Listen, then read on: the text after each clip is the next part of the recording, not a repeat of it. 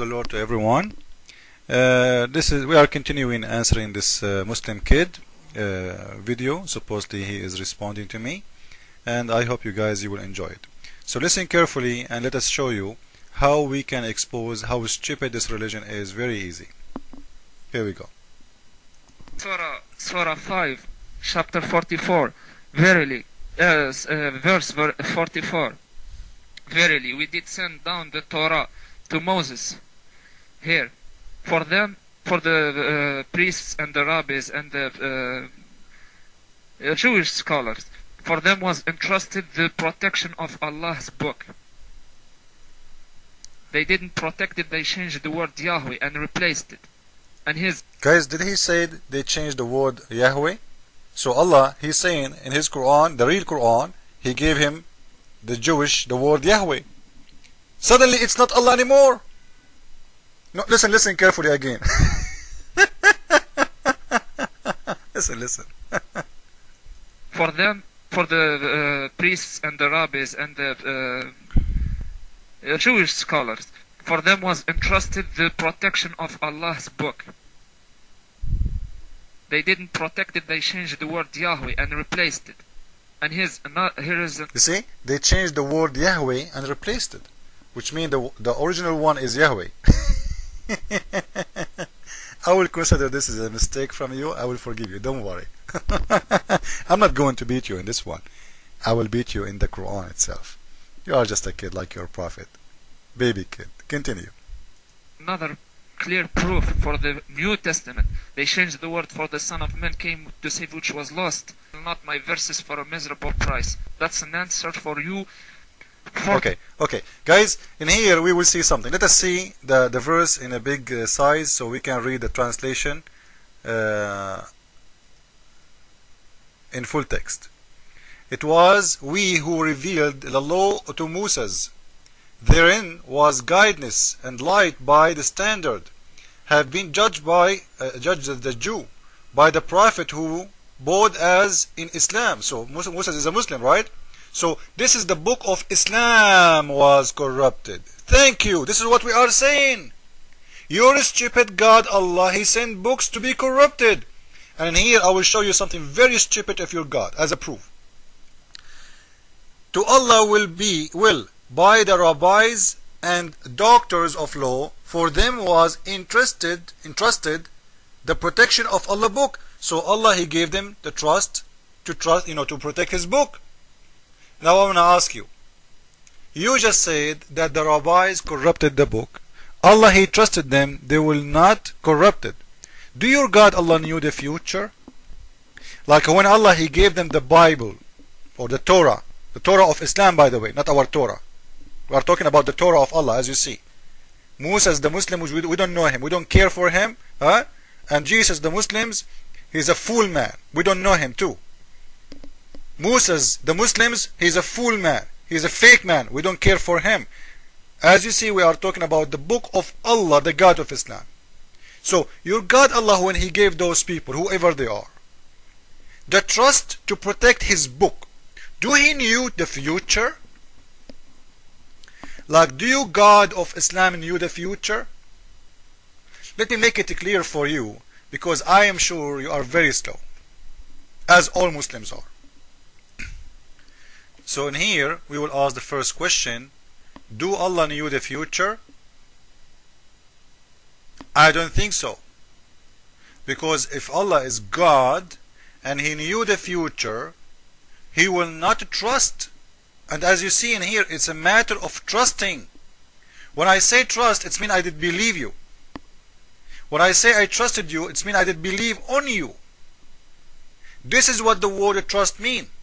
I am investing with believing. This is what trust means. When you trust someone that he will guard you, it means he is a loyal for you. You will not suspect for a second that he cannot or he will trade you. Otherwise, the word trust will never be used. So in here, this verse alone in the Quran is enough to show us that the one who made the Quran is not only stupid, he is a big time stupid. If Allah is God, he will not trust people who he knew supposedly he should not trust. So in here, when I read this verse, I ask myself, do Allah knew the future? If he does, why he trusted them? Did it fool him? Oh, he was a fool? Or maybe he was a drunk? Or you know what? I think the Jewish are rich and they paid him. Because you have to find me an answer. If God, he knew everything, how you use the word trust?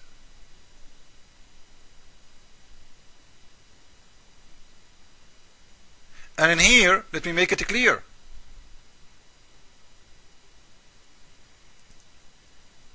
This is what the Quran is saying, that the rabbis and the doctors of law, for them was entrusted the protection of Allah book, which means they've been hired by Allah to do that job. Not only trust as a trust, like, okay, I trust you, no. They've been hired. It's an order of God, and this is, look how this God contradicts himself. If God, he control everything. If God, he is in control. Suddenly the God, he don't know the future. Suddenly the God is trusting people who should not trust.